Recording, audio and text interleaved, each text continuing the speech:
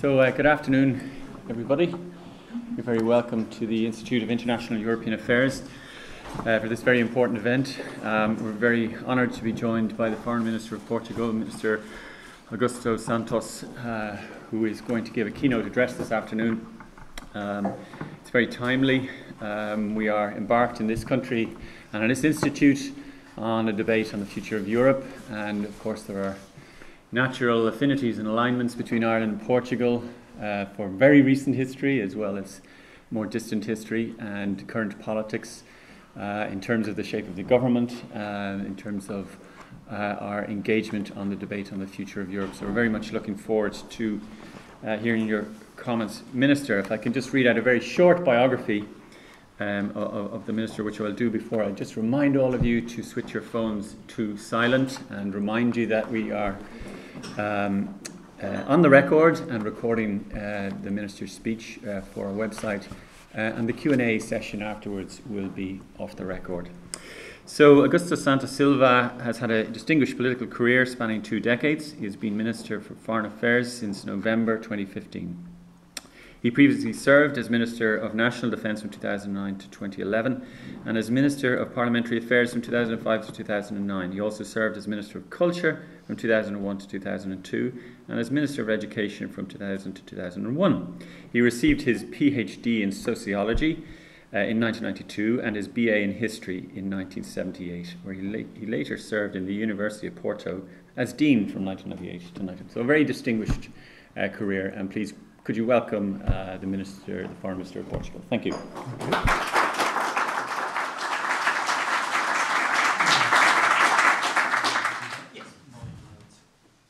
Everyone can see me. So thank you very much for this invitation and for your presence. I will focus my intervention in one dimension of the future of Europe, and then I propose to consider all the dimensions that you wish in the following Q&A period. And the dimension that I would like to focus is sometimes neglected, too neglected in my view, is the dimension of the role Europe has to play in the world. So I would like to focus on issues of European foreign policy, and then we can speak about the economic and monetary union, the institutional arrangements that we need, and so on. In fact, since at least 1993, it is clear for all of us Europeans that we need a common security and foreign policy, and that the external action is one of the most important dimensions of the European Union, and one in which we can have really European added value, as we right now usually say. I would like to elaborate on this topic of the external action of the European Union, consider what I see as five main dimensions of our external action.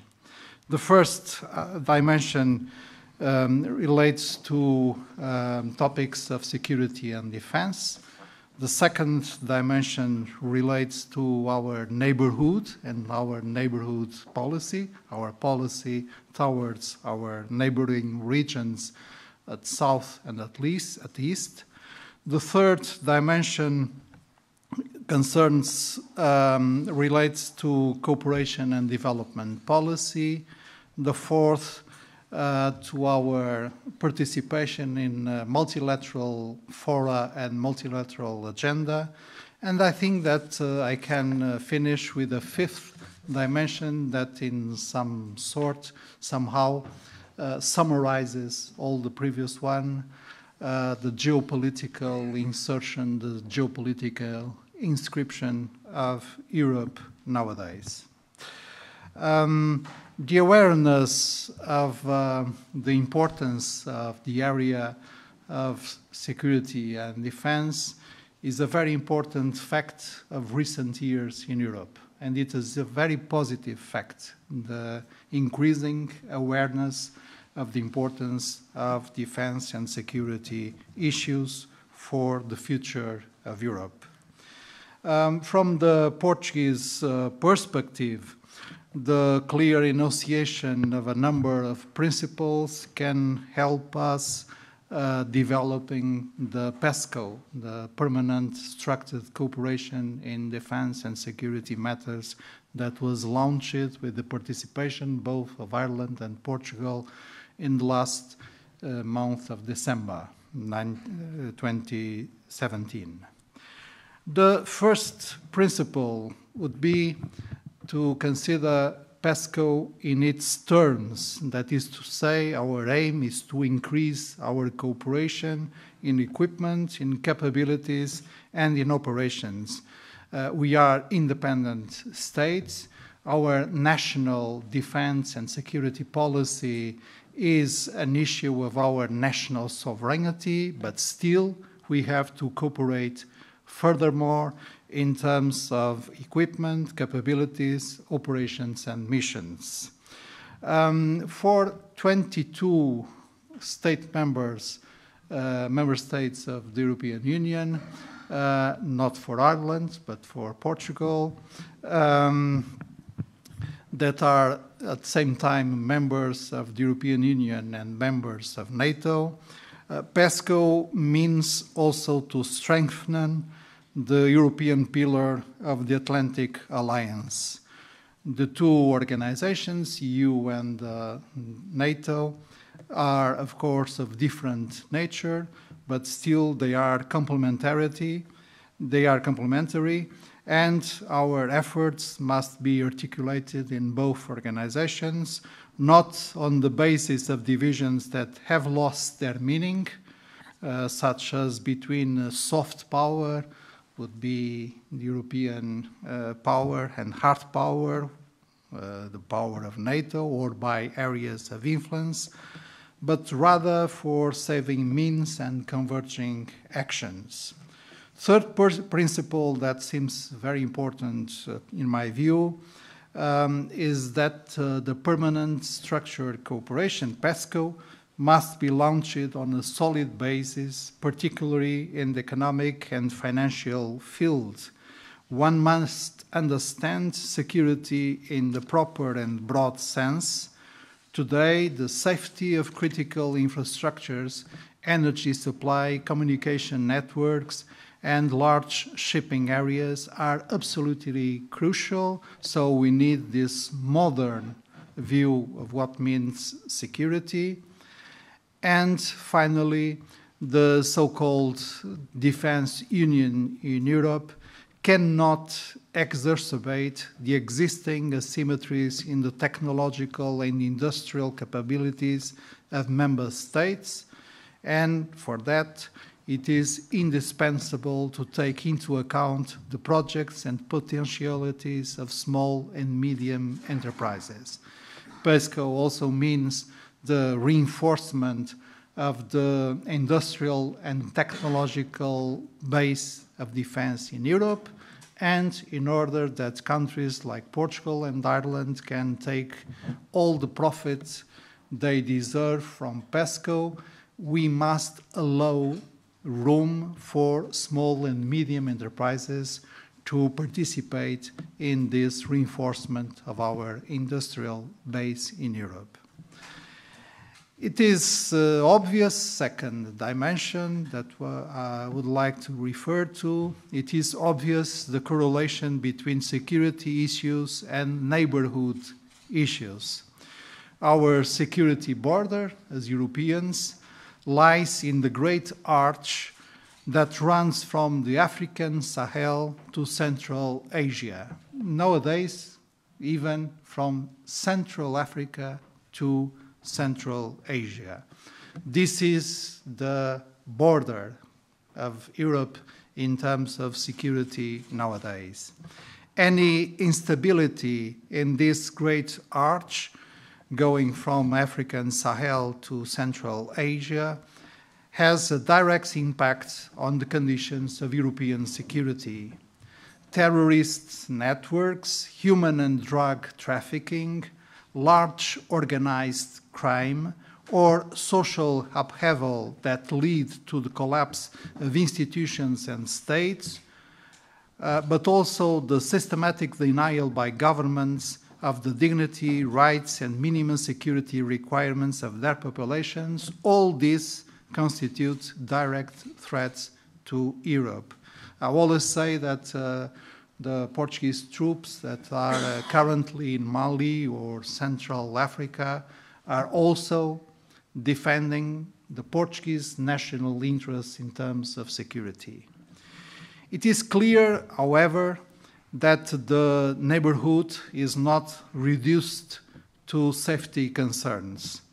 It relies more broadly on political and economic relations with the regions geographically closest to the Union, as well as on possibilities and paths for joint partnerships. There are some of the countries from our neighborhood that are candidates to the accession to the European Union, currently Albania, Fyrom, Montenegro, Serbia, and Turkey. And the European Union must treat all these candidates only according to the criteria defined at the Copenhagen Council. That means the democratic nature of the state, the compliance with the rule of law, the existence of a market economy, and the ability to integrate the so-called acquis communautaire. In my view, no other question can be explicitly or implicitly introduced, let alone imaginary problems of religious or civilization's disconformity. Europe is plural and not regulated by ethnic, religious, or cultural requirements. The Copenhagen criteria are enough to assess the possibility of the candidates to accede to the European Union, and of course we must be intransigent about the Copenhagen criteria. What we call the neighborhood policy has to do with relations with the countries of the two regional areas that border the EU. In the east, with the countries that have left the former Soviet universe, such as Ukraine and Belarus, or several Caucasus states. To the south, with all the North African nations and several of the Middle East, including Israel and Palestine. All those countries take part at the European neighborhood. The role of the EU should not be underestimated. I'll give only 3 examples. A EU strategic dialogue with Maghreb will be a significant, favorable element to the regional integration of the Maghreb countries themselves, which is practically nowadays non-existent. Second example, the combinations of incentives and disincentives is essential for the advancement of the rule of law and the fight against corruption in Eastern and Caucasian Europe.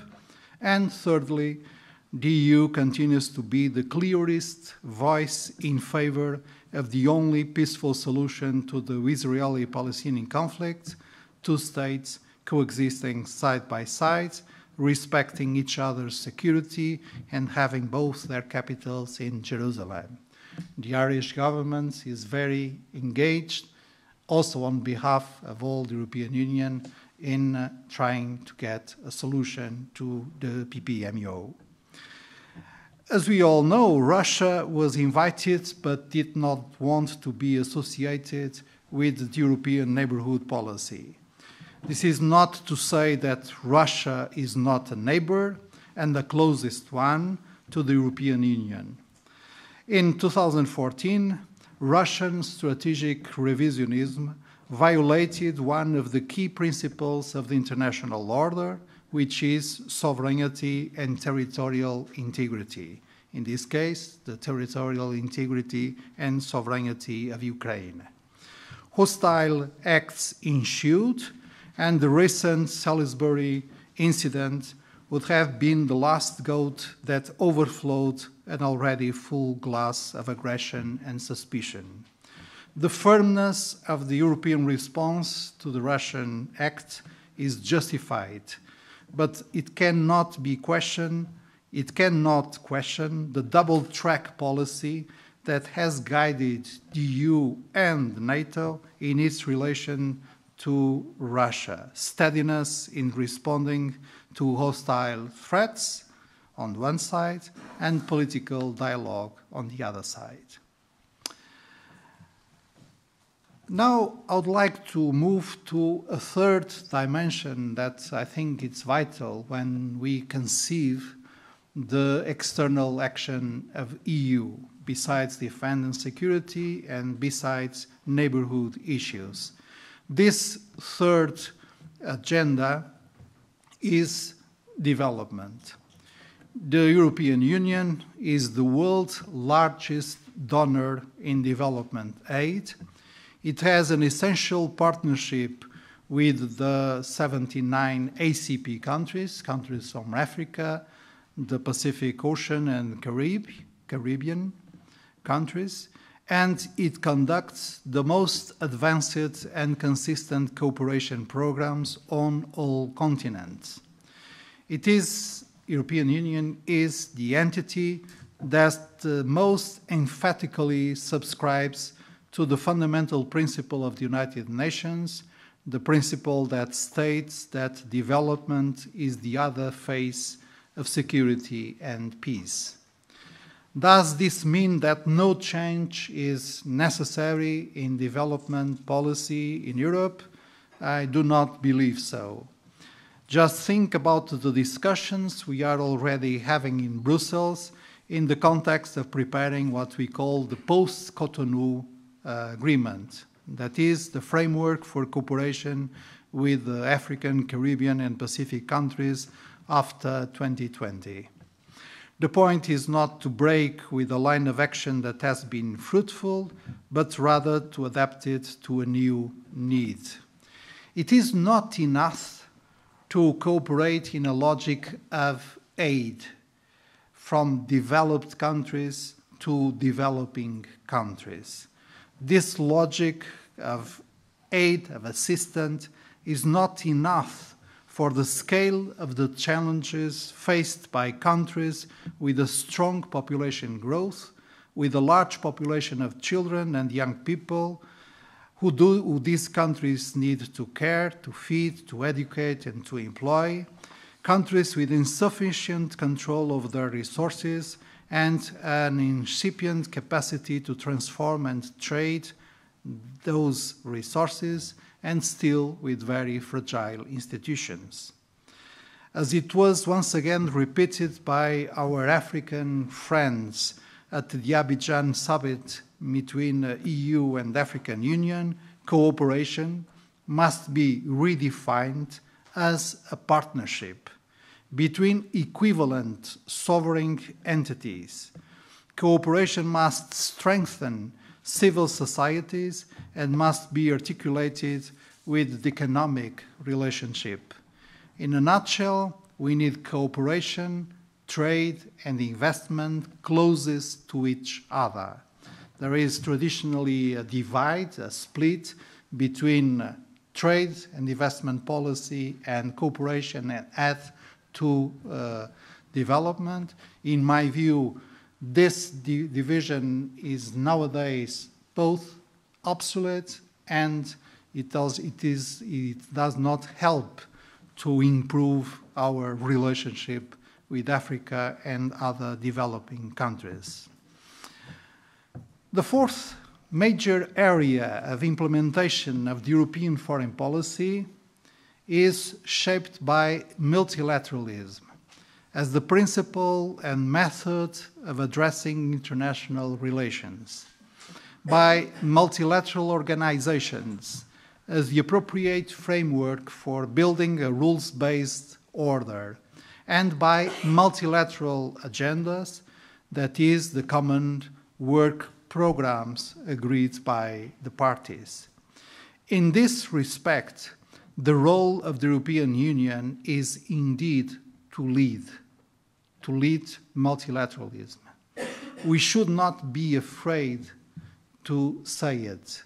On the contrary, we must affirm it and undertake the correspondent responsibility to be leaders in multilateralism. The clearest option for multilateralism is today in Europe and in countries which are culturally and institutionally close to Europe. Now that we have seen an obvious withdrawal of the Anglo-Saxon universe, the United States, and, although to a much lesser extent, the United Kingdom, that clearest option for multilateralism is even more evident. This has an effect both on the participation and the support to the United Nations and on the activity of multilateral organizations linking Europe to North Africa, such as NATO or OSCE, linking Europe to other regional multilateral organizations such as the African Union, the Community of Latin America and Caribbean States, the League of Arab States, or the ASEAN. There are several multilateral agendas in which European leadership is capital. The Agenda 2030 for the Sustainable Development Goals or the climate agenda are well known. So I would like to focus on three other relevant multilateral agendas: the promotion and regulation of international trade, the reception and protection of refugees, and the regulation of migrations. Once again, the current American policy increases the overall responsibility of the EU concerning trade. Trade is a powerful growth factor in the world economy, rationalizing the use of resources and the satisfaction of the needs in a systemically positive cost-benefit relation. And we have to remember this, including to our American friends, that overall trade is a powerful growth factor in the world economy. From this growth can benefit all countries and regions in terms of wealth, employment, and household income. We must remember, to all those who want to engage in obsolete and radically wrong trade wars, that trade is a win-win game, can be a win-win game. In addition, trade contributes to the mutual understanding and mutual respect of peoples and to the reciprocal opening of societies. It improves the communication and transfer of knowledge and technology. It facilitates the movement not only of goods and services, but also of people. It is an instrument of development, security, and peace. The world has to listen these kind of words and these kind of sentences, and I think it is responsibility of the European Union to tell them. All these advantages of international trade, however, have one condition: the regulation of international trade, in the sense of making it free, fair, and in accordance with the standards required in the field of social protection, labor relations, environment or public health, and food safety. In my view, the European Union's trade policy proves that this approach is feasible. In my view, the agreement with Canada, the CETA, is a good example. But the European contribution to the World Trade Organization as the global framework for the regulation of international trade is no less essential. as well as our responsibility to align that contribution to the WTO with those we allocate to other equally relevant international bodies, and namely to the International Labour Organization. We cannot have a discourse in the WTO and a completely different discourse in the International Labour Organization. It functions the other way around. We cannot have a discourse in International Labour Organization and a different discourse in the World Trade Organization. This is an area where we may apply one of our favorite slogans in the EU that goes, "Our interests correspond to our values." We are the most open economy and the largest trading partner in the world. The agreement we have tried to negotiate with the United States, the TTIP, which process is suspended by a US unilateral decision, the ongoing negotiation process with Japan, with Mercosur, with Mexico, and so on, are very important for the EU. But they are even more important to impede that the world would go back to a wrong and harmful protectionism. In September 2016, the United Nations decided to move forward with two global compacts, one on refugees and the other on migrants. And these represent other multilateral agenda that must be led by Europe. Many European countries are engaged in the ongoing negotiations in New York and Geneva, and in my opinion, there can be no doubt or ambiguity about the following points. The first point is the distinction between refugees and migrants. Refugee protection is an obligation, a moral and a legal obligation in accordance with international humanitarian law. It should therefore be discussed on this basis, certainly in relation to the treatment of asylum seekers and in order to ensure the clear identification of the refugees, and certainly with the purpose of dividing, sharing what we sometimes improperly call the burden of refugee protection and integration. As we know, but often we omit, this burden undoubtedly penalizes more countries neighboring the most critical situations, such as Turkey or Lebanon or Jordan, than Northern Europe. The second point is that migration is a constant in universal history, and its balance is generally positive for the countries of destination. In other words, population mobility is not only a real fact that cannot be overthrown by mere legal prohibition, it has been over the centuries also a factor of dynamism and progress. The problem is not the identity danger that migrants would allegedly represent, nor the risk of miscegenation and cross-cultural intercourse that they allegedly carry.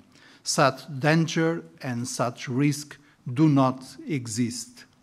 The problem is disorderly, massive, and illegal migration that undermines the very survival and minimal dignity of migrants, that deprives countries of origin of an important part of the most essential human resources to their development, and that severely affects countries of transit and destiny and feeds horrible networks of traffic and exploitation.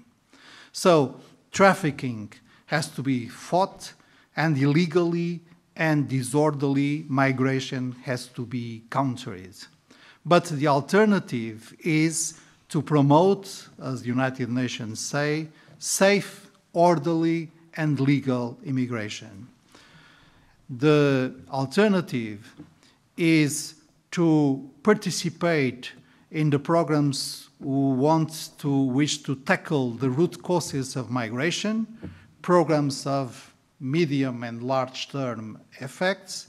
The alternative is to assure the protection of our borders, the deterrence of illegal immigration, and the police and judicial combat to the networks of trafficking and exploitation of migrants. And the alternative is to implement regulation migration policies so that people see their rights respected and security guaranteed, while host societies can have the necessary conditions for the integration of newcomers in terms of job market, housing conditions, education, and compliance with European values, norms, and institutions. European leadership is necessary to develop this agenda. And I come to the conclusion of my intervention. I have argued that the areas requiring greater engagement from the European Union's foreign policy are those relating to security and defense, neighborhood policy, development, and the multilateral agendas for sustainable development, climate change, international trade, protection of refugees, and regulation of migration. If this argument makes sense, then a conclusion must be drawn identifying a fifth area of our foreign policy, indeed geopolitical, that completes the previous ones. It's a question of answering to this simple but essential question. How does our European Union see itself in the world? What role should play it in it? I think that we have already passed the time when we were not paying attention to this question. The time when we saw ourselves only as a soft power, an island of well-being, a thriving economic space, and a great international donor whose political and strategic weakness was balanced by the protective umbrella of the so-called benign hegemony of the United States, the time of European Union being an economic giant and a political dwarf. It is clear today that the European contribution to the international order cannot be limited to development aid or trade, or being the example in the rule of law, or the apology for human rights, or can be contained in a minimum degree of compliance of our obligations within NATO. The establishment of the common foreign policy in 1993, and above all the changes made by the Treaty of Lisbon, express this new understanding that if this status is not reached, the EU has to move forward consistently with a new conception and practice of its international responsibility. The pendulum of European geopolitical insertion now swings between two extremes. On the one side, the EU would define itself as an integral part of the West, so-called West, as it is expressed in the North Atlantic. After a period of relaxation of the West-East conflict and of particular attention to emerging economies such as Brazil or India in the late 20th century, the 21st century would have restored the logic that what really matters happens in the North, and there the United States and the European Union are on the one side, and the others, including Russia, on the other side. We can listen more and more this point of view coming from our Eastern partners inside the European Union. This is one of the poles to which our pendulum swings. On the other pole, on the other extreme, no element of this tension between West and East would now have any meaning. The world would be clearly multipolar, and the essential factor in the international order that would be the fact that the collapse of several states and the spread of transnational terrorist networks would represent a global threat in which we are all potentially targets. It is in its nature that a pendulum oscillates, and the EU external action must adapt to the often unexpected developments of circumstances. However, the greatest danger I see ahead of us is that of the geostrategic irrelevance of Europe as such. Of course, we belong to the great North Atlantic Alliance. We must never forget it.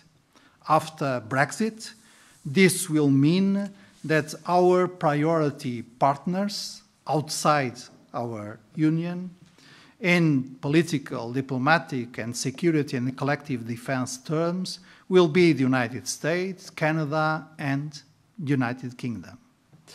But that is not the point of arrival, but rather the starting point. Europe will be nothing if it does not know how to dialogue productively in a framework of reciprocal recognition and respect with China, with India, with Japan, with Russia, with Brazil and Latin America, with North Africa and Sub-Saharan Africa, with the Middle East, the Central Asia, and the Southeast Asia. This is what our consciousness of multipolarity and our advocacy of multilateralism really mean. Our capacity to dialogue with regions besides our own. The promotion of international order founded on rules, the fight against terrorism, radicalization, and violent extremism, the virtuous articulation between the human rights agenda and the sovereignty agenda, the development and practice of international law, all of this that characterizes Europeans will only stand if Europe won't isolate itself from the rest of the world, even if this isolation is encapsulated inside a so-called West. If all this that characterizes our stance will only stand if Europe won't isolate itself from the rest of the world, if Europe does not have a Eurocentric and Western-centric vision of the world, if Europe does not let geopolitics be reduced to the dangerous triangular competition between the United States, China, and Russia, in a word, if Europe stands as a real and consequent actor on the international stage. And this is where I come to the last stage of my reflection. Countries such as Ireland and Portugal have a contribution to make in all the dimensions that I have identified in the European Union's external action. In defense and security, in neighborhood policy, in development cooperation, and in the leadership of several multilateral agendas. First, because all member states do contribute to European agenda, from the smallest to the largest.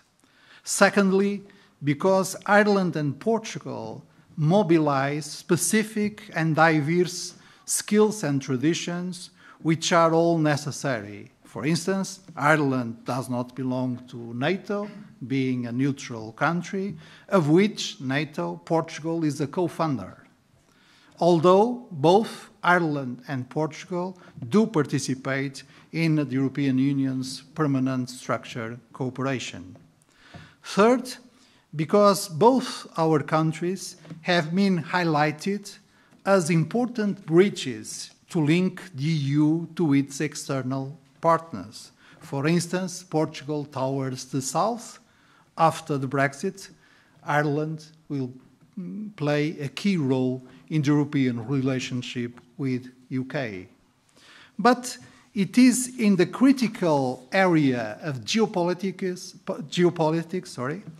that resides the main added value of our two countries.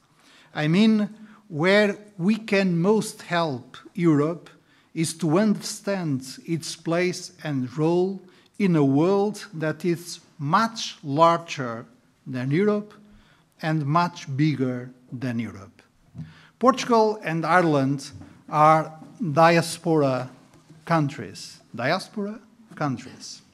Ireland in a much larger dimension than Portugal. I think Ireland estimates its diaspora as 60 million people all around the world. Portugal estimates its diaspora as 6 million, 1/10, all around the world. But both diasporas with significant dimensions. We know then that the world is our home, and we know that isolation or arrogance are the shortest route to disaster. Portugal and Ireland are European Atlantic countries. Therefore, we know the risks of pure continentalism, and we praise the combination between Europe and America, and in Europe, we praise the combination between the continental side and maritime side of Europe. Portugal and Ireland, by European standards, are medium-sized countries. We are therefore well trained in weaving forms of connection between micro and macro, which is a fundamental diplomatic art. Portugal and Ireland are open countries by immigration, by geography, but also by economy.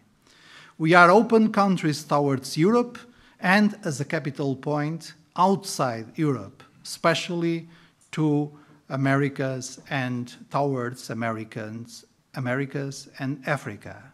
We know then that the future of Europe also relies in a successful interaction, not as powers. We know that the future of Europe also relies in a successful interaction with these and other large regional spaces. Portugal and Ireland see themselves not as powers whose strength would rely on economic or military power, but as mediators whose influence is measured by the resources of stabilization and institutional capacity they can offer to situations of conflict and crisis. I don't want to be misunderstood. I'm not proposing here any kind of exaltation of an imaginary Celtic alliance between at least Ireland and the north of Portugal. It would be such a ridiculous exercise as other self-complacency exercise. I just want to say that without Portugal and without Ireland, the European Union would experience itself and the world in a poorer way. And we should be proud of that fact. Thank you.